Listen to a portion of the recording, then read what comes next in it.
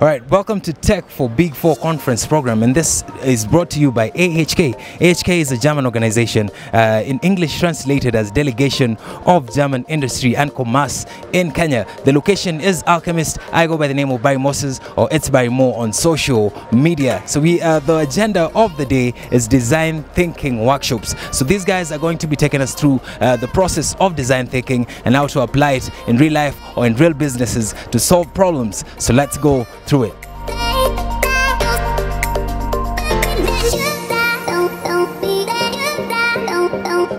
So I'm Dr. Kendi Muchungi. I'm a lecturer at African Nazarene University. I'm a computational neuroscientist, a design thinker, and an environmentalist. So you're the perfect person to tell us what design thinking means. So maybe you can break it down to the layman. What does design thinking mean to you? So design thinking, what it means to me is having a formal process with which you think through a problem so that you come up with a solution that is desirable, so it's user-centric, is feasible, that you have the technique and the technology to build or implement, and that is viable, that has business sense. Right. I'm seeing people in groups here. Mm-hmm. So and design thinking is the core business today. Yeah. Does it have to be done in groups, this design thinking thing? It's really good to do it in groups, because what happens is we say design thinking is something like this, where each individual has like a specialty or a skill, but they also, in terms of their behavior, they have a different kind of behavior and something to bring to the table. Right. And so you'll find, like, I'm a computational neuroscientist, you're a media person, we have different perspectives, but at the end of the day, when we work together, we can come up with that unique solution, right? A unique idea. But if I'm doing it by myself, I do it in the skew of a scientist. I'm not doing it with the skew of an artist or someone, all those other beautiful components that make a person. Yeah. All right. So they say men are visual beings, mm-hmm. and I bet it applies also to education. So maybe you can take me through what you have on your board here. Okay.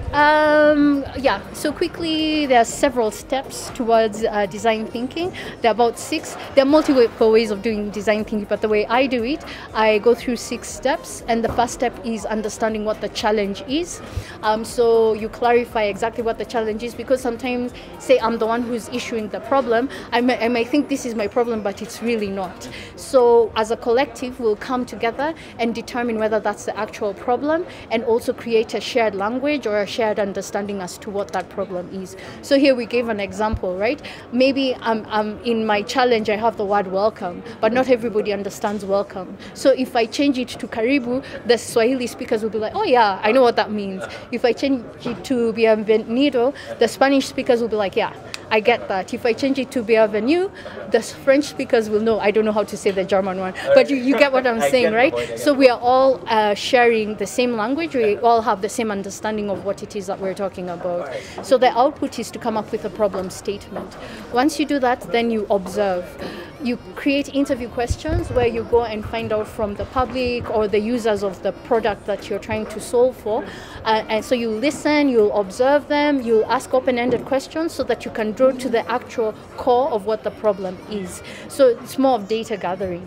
Data gathering is the next step. Yeah. What is the next step after data gathering? After you do data gathering, you come and consolidate the different points of views that they came up with, and sort of share stories within your group, and come up with capture all the aspects that you had, and then you start clustering the ideas. And you find more often than not, people actually have similar thinking as to or similar ideas, and so you start now clustering them into groups. Right. Oh, this seemed the same, this seemed the same. So this is where you bring the similar ideas together. Yeah. Right. Yeah, or the similar thinkings together.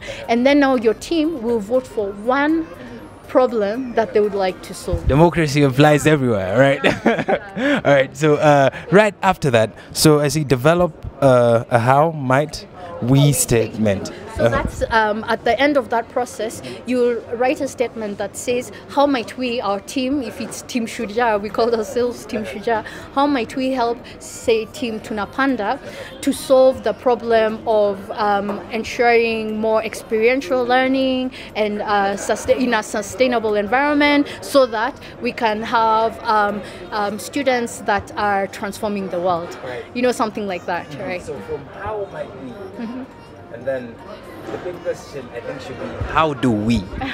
Yes, so now how might we brings us to now the do we. We start ideating as a team. So we'll do it individually, first by ourselves. We call it silent brainstorming. After you've done silent brainstorming, now you come up and explain what you are thinking behind that idea. And it's really key to build on each other's ideas. We have a really strong thing where we say, you cannot say no. You say yes and, right? So if you say something, instead of me shutting you down immediately, so for instance, you say, I'd like to build a skyscraper, then I come and shut you down. I'm like, where will you get the money from? I don't think that's a good idea. Instead, you go like, that's an interesting idea. And so how can we source for funding for your skyscraper? You see, you haven't shut an idea, you've added an element to allow for further thinking of the idea that you've come up with. So listening is a very important aspect in design thinking. What other aspects do you think are very important in this process? Building on other people's ideas, I think, is critical. Apart from building on other people's ideas, finally coming up with a prototype, something that's tactile, so that you can show them. So this was the final idea we came up with, and what do you think about it? So we'll test it with the person who brought up the challenge, and once we've tested it, you'll tell us, I don't think that's a good idea, and immediately iterate. So the whole idea behind design thinking is iterating through the processes. So if they say no, we don't think that that's a good idea, then you go like, so did I misunderstand the problem? Go back and iterate until you come back here. But the whole idea is to fail fast, fail often, so that at the end of it, fail quickly so that you can come up eventually with a viable idea. So this entire process, you're not spending any money really, you're thinking and the time. And so you have not, if you're building software, you haven't built the entire software, right? So when you finally test and it's approved by your users, then you can actually now put in the resources to build something you know that is desirable. So the user is always the judge, the consumer at the end of the day. All right, so I asked the big question. I think the bigger question now is about the Big Four agenda. And how does all this tie to the Big Four agenda according to you, from your perspective? Okay, so how this ties into the Big Four agenda is design thinking allows for critical thinking. Without critical thinking, there's no way you're going to solve for any problem. And so if we can take all the participants through the process of thinking using design thinking, then they can be able to solve for our problems and add their voice to the Big Four agenda.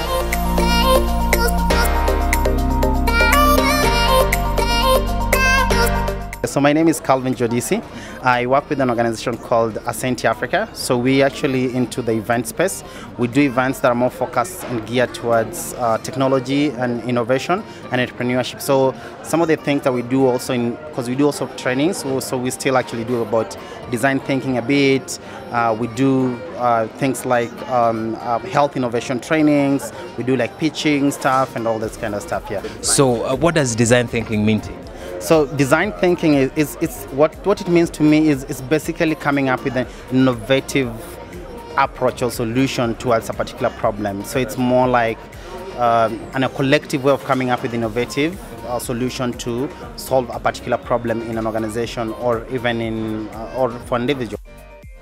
The Big Four agenda is very diverse. So which means we have the health sector, we have the affordable housing, we have the manufacturing, and then we have so that's affordable housing and agriculture. So definitely because it's also diverse, so somebody can choose where are you passionate about. So if you're passionate about, let's say, agriculture, then you will focus on working on the agriculture aspect or learning more in that particular space. If you're passionate about building and affordable housing, then you could get yourself there. If you're passionate, like somebody like me who is also passionate about health, so I get to understand what are some of the solutions for like universal healthcare and all those kind of stuff. So I think for me it's what you're passionate about, and this is very exclusive of everyone. But again, the government will never hold your hand and tell you like, you get to this housing. It's upon you to decide where you want to be. Right. Yeah. basically use the space. Yeah, so they'll create the space, use the space, and then push for opportunities, because nobody will bring the opportunities for you.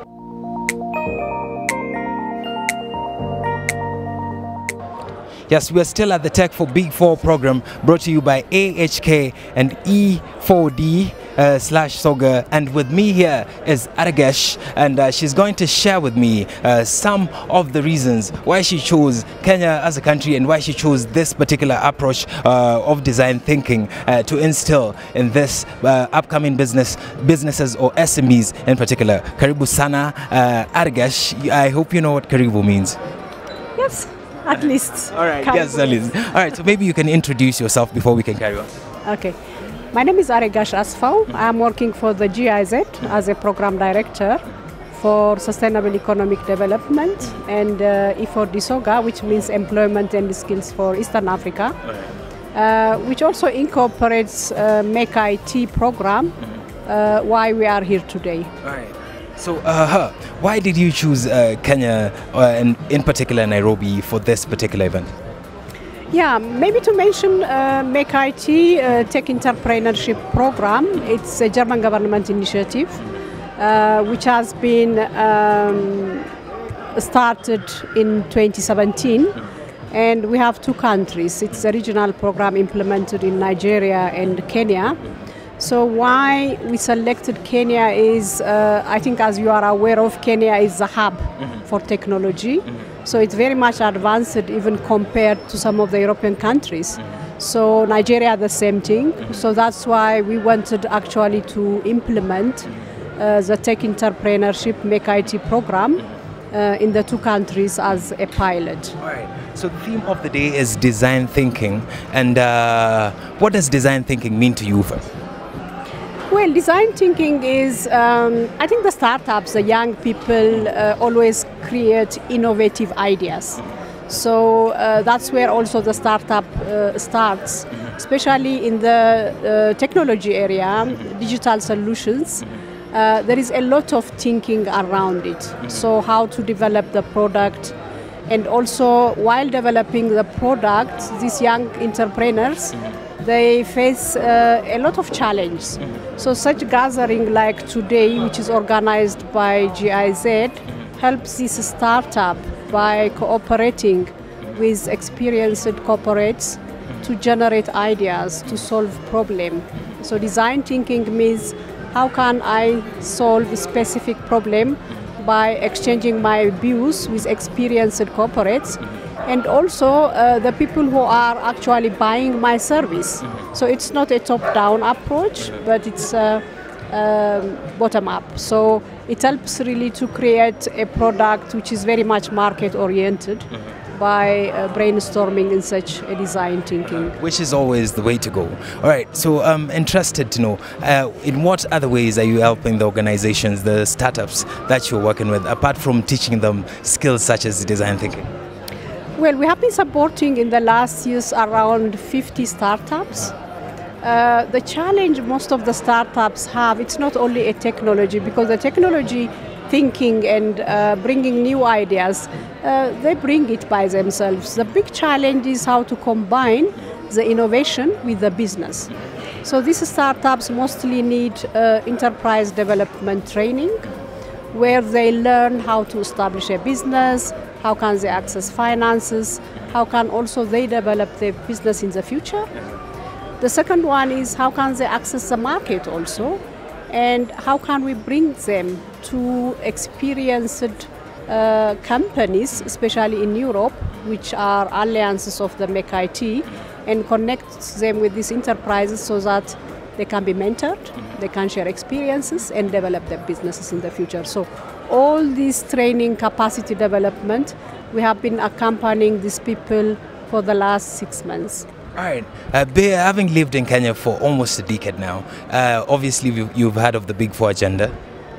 Yes. All right. So some people, critics will say it's very ambitious considering the things that we see happening in the government right now. Do you think it's something that we can achieve? And even if we are to achieve it, how are the ways we can incorporate the SMEs that you're trying to support right here today in this particular program? I think the big four agenda of the Kenyan government, of course, it is an ambitious program or agenda. But I think if many resources come together and there is a cooperation between different stakeholders, I believe that it could be manageable, but it must be organized properly. Especially when we think about SMEs, the Big Four agenda especially focuses on employment also, youth employment, which is a big challenge in Kenya and many African countries. So I think to address this problem, it's not only we are training young people for employment, but you have to create an ecosystem which helps also startups, SMEs to develop in the future, so that when they grow, they will be also employers in the future. So in this way, you can multiply actually the opportunity for young people for potential employment. So I think the Big Four agenda must also support the ecosystem for investment, for startups. This is a financing which is always a problem for startups. So this infrastructure must be really ready so that we can achieve also the objective of the Big Four agenda. Wise words right there. When you came up with this concept, I'm pretty sure you had a vision with it. What is going to make you happy the most when you leave here today? What is going to make you happy? What is that one thing that is going to make you happy when you see happening at the end of this particular meeting right here or conference? Yeah.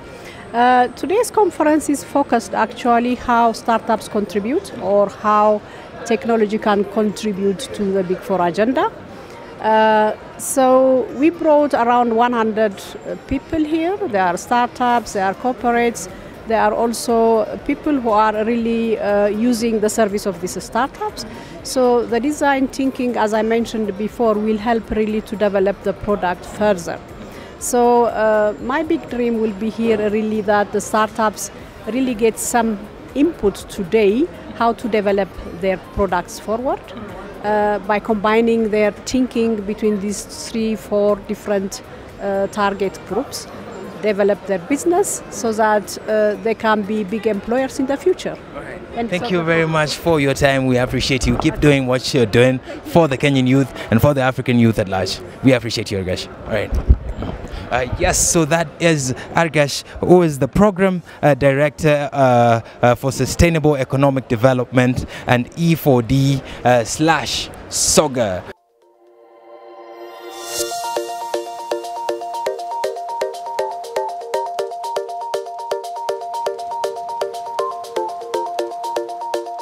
So we're still at the Tech for Big Four conference program, and we have the participants that were put in groups to come up with a solution following the design thinking approach, and we are going to be having winners at the end of this. But with me right now is Betty Maina right here with me. She's going to share with us a few aspects of the Big Four agenda and if we have achieved anything so far. That is a big question for you, madam. And but before we talk about that, I'd like to know why did you choose to partner with AHK? Now, I think the partnership with AHK and GIZ is you're always looking for support and ideas on how one can improve in your own work. So in our case, we're quite keen on promotion of innovation and supporting startups, and government needs to do that, but we don't really have a good understanding of how other governments support that. So the partnership with GIZ and AHK helps us to, one, understand what the ecosystem looks like, and two, also will then we will work with them and also with yourselves and with other people in the ecosystem to then be able to develop the right policies to ensure that entrepreneurs can have businesses that are sustainable, because the startup space is so full of businesses that die in less than 5 years. So we also need to actually know how we're going to build and support SMEs to grow. Yes. And I know AHK being a German company, people will always ask, what is Kenya to learn from Germany? In this case, I'll ask you, what can Germany learn from Kenya, Kenya being a tech hub in Africa? I think two things. We will learn a lot. We will learn a lot from Germany. By the way, I think AHK is an association of German businesses. So it's like a business association like KM or KEPSAM. I think the partnership is mutually beneficial. We will obviously learn from Germany how they've grown their enterprises and how they have supported them. But the character of businesses in Germany, even be they small or large, is also very different from the character of businesses here. So they will also be able to learn. A lot of innovations have come out of here, like the ones in financial services, for instance, because in the West there is a greater diffusion of financial services and of things like credit cards and and banks, and many people have now bank accounts. In our case, many people don't have bank accounts. You don't have a large number of, though there are many banks now, but even in terms of bank accounts, you don't have too many people with bank accounts. But mobile money is still big in Kenya. But I'm saying that's the same. But now our mobile money has become the solution for expansion of banking, which they didn't have, and many people, actually many parts of the world, don't have mobile money as as a path for savings. But you see, what we have already done with mobile money is that you are now innovating into that space and creating opportunities for B2B interactions or business to customer, when we have things like Lipa na M-Pesa, payment of bills.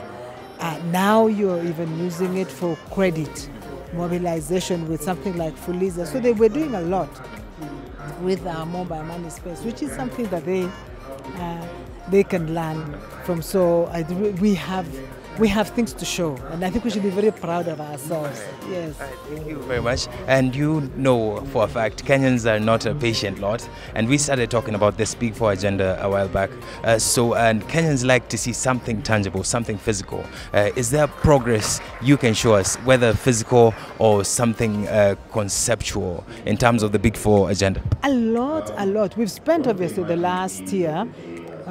Because the Big Four was the president announced it on December 12th, 2017. So most of last year, we spent time concretizing plans, but also implementation of some things. For instance, with a case like universal health care, we actually have concretized the plan, and now you have pilots in four counties. That was launched in December. In housing, we have also seen a lot of conceptual development on how we can deliver affordable housing and also create schemes for ensuring that the developers are secure enough to know that they can support in this delivery, because with the national with the housing fund and the mortgage company. So that is at least has developed the pillars for developers to support government with delivering in manufacturing, for instance, or something like I've been working on cotton and textiles. I'm actually already seeing greater growth, planting more cotton. We have a textile mill ready to consume that product. Already last year was in terms of our textile exports, which is one of our focus areas, we sold more than $400 million worth of textiles to the American market, which is our largest, our highest ever performance. I'm working on leather, and increasingly now you actually have many leather products, and I'm sure you've seen the same, many leather products available in the market. With the automotive sector, we're making decisions within government on how to spur more assembly through ensuring that government buys locally assembled vehicles. So it's not actually just ideas, it's actually practical things and people, and you're seeing and you're seeing results. But it's early days yet. It's early days. And of course, some of these plans for last year is building on plans that we had been working on, because it's not a new concept. With manufacturing, we've been developing it over time. So we're just starting to see reap those results. Thank you very much. On to my last question now. Statistics show that unemployment rate is very high in Kenya, but the same statistics show that Kenyans are heavily transacting through these mobile money platforms, which means they've found a way to make money some way, somehow. So is it a good time to be an SME owner in Kenya right now? Is there hope for them? I think so. There's hope.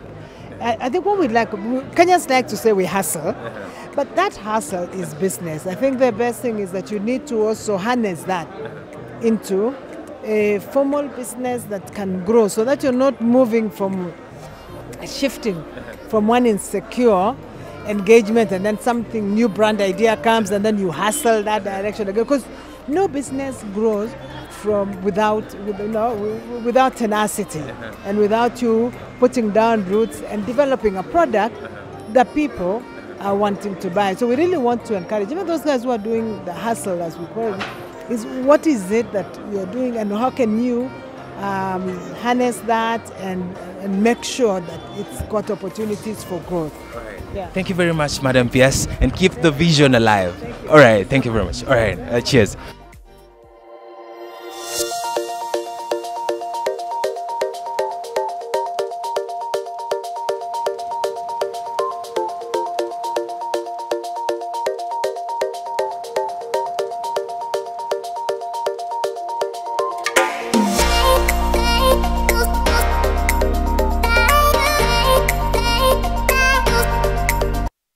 Yes, so we have come to the end of this, the Tech for Big 4 conference, brought to you by AHK, live at the Alchemist. I go by the name of Barry Moses, or It's Barry Mo on every social media platform. So if you're planning to get into the startups, or if you're planning to start something on your own, hope you learned something from the Design Thinking Workshop. So shout out to Frank behind the camera, shout out to Emmanuel, shout out to Max, shout out to Masai KTA, and shout out to Kate as well, and everybody who made this possible. Bye-bye.